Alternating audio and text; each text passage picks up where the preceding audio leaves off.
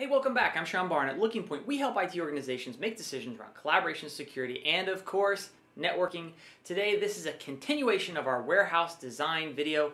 We're talking about power, we're talking about backup, we're talking about device management. Let's go!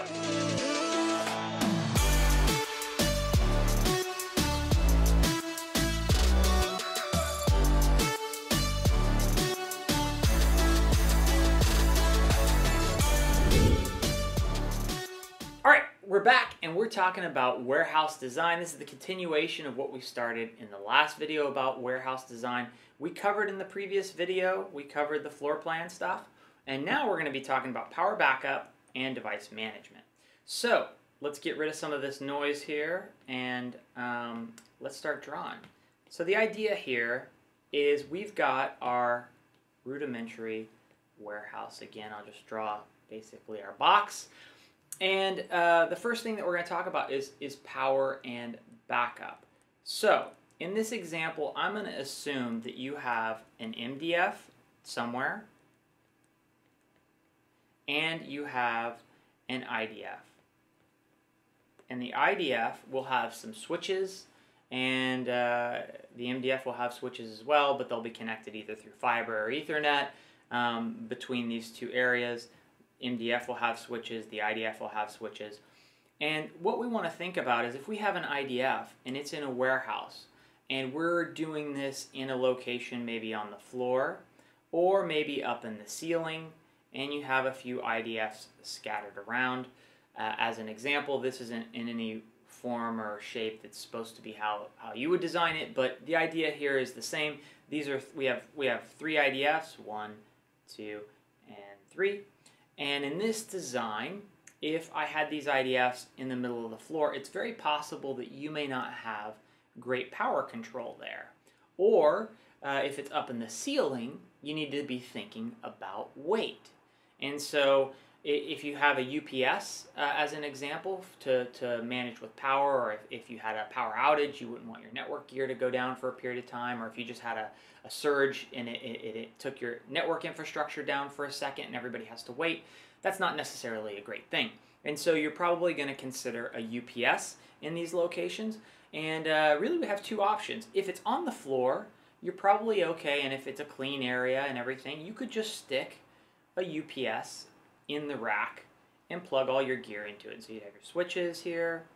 That's a switch. It's not a beautiful drawing, but you get the idea. This is in the rack. This is an example of your IDF. And so that would be if it's sitting on the floor. Well, what happens if you said, well, my warehouse design requirements say that I can't sit this on the floor. And there's a lot of warehouses that would say, I don't want this delicate equipment in the middle of forklifts. So in a lot of cases, people take these racks and they stick them up in the ceiling. Well, as soon as you get a rack of 3 or 4 switches and a UPS or 2 in there, the weight of that unit starts to get pretty heavy. And when you're hoisting that up or you're mounting that up towards the ceiling, you know, you may just not be super excited about that. And then also the thought of what happens when I got to replace that UPS. And I got to get a man lift up there, and I got to take this 150-pound UPS out of the rack and navigate that down, up and down. You just want to think through that logistics, or those logistics, and go, how do I make my life easier? And so one of the suggestions that we do for our customers is we would say, in this type of environment where it's not on the floor, you aren't easily able to walk up to the rack and pull this UPS out, we would say, figure out a way to centralize your power. And there's a number of ways to do that. There's a number of products out there that would support this. And so fundamentally what you would do is you would have a panel, and it would be this is a breaker panel as an example, and you'd have a couple of breakers in here, and each of these breakers would run to an IDF.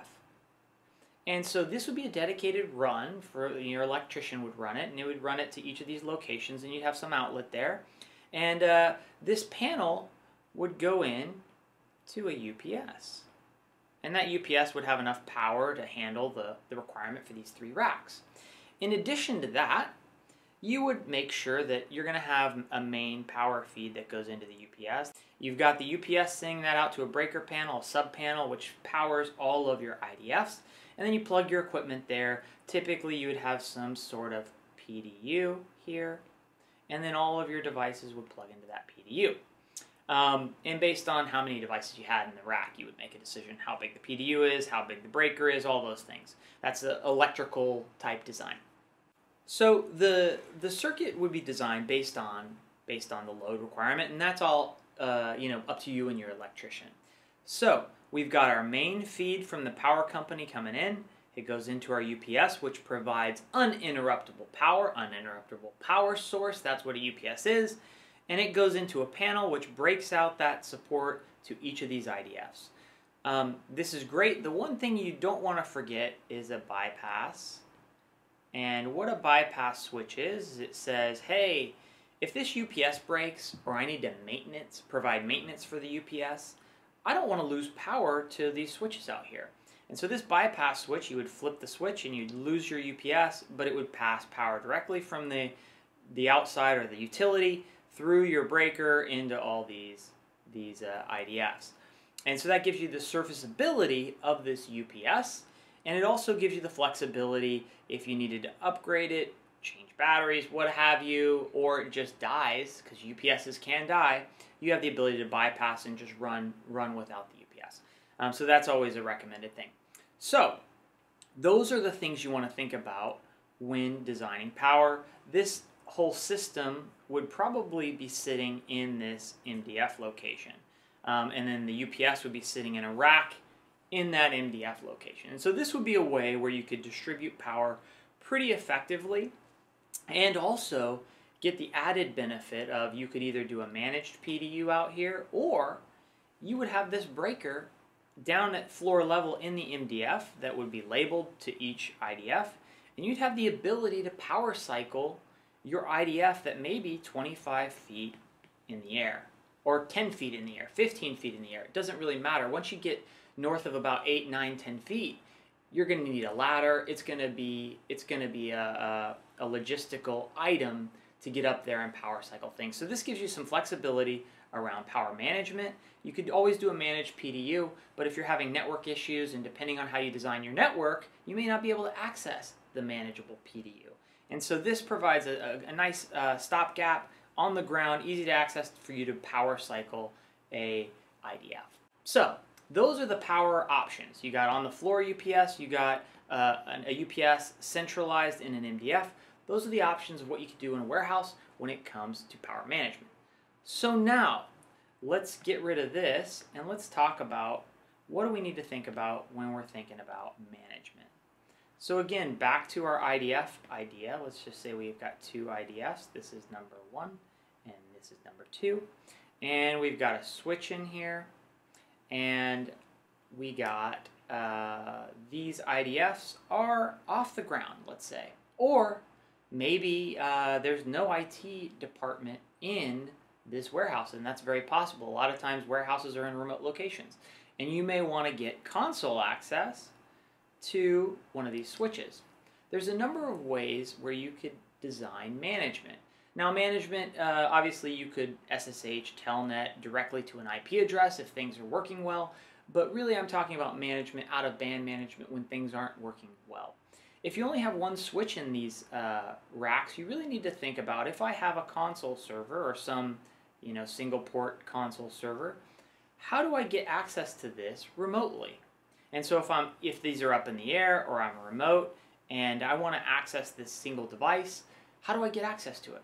Well, if this switch is down or having an issue, and this Ethernet connection, the way you connect to this console server, is having an issue, you're not going to be able to access your out-of-band management. So it's not really a great design.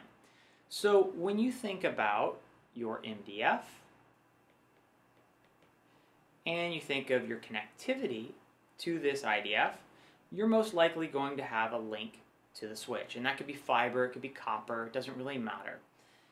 Then you also need to think about, how do I connect to this console server? And my recommendation would be, in this case, would be to either, depending on the distance, it's either going to be fiber or it's going to be copper. It's either one of those two. And it's FC could be a little confusing. Fiber, copper, they're 2 different mediums of connectivity.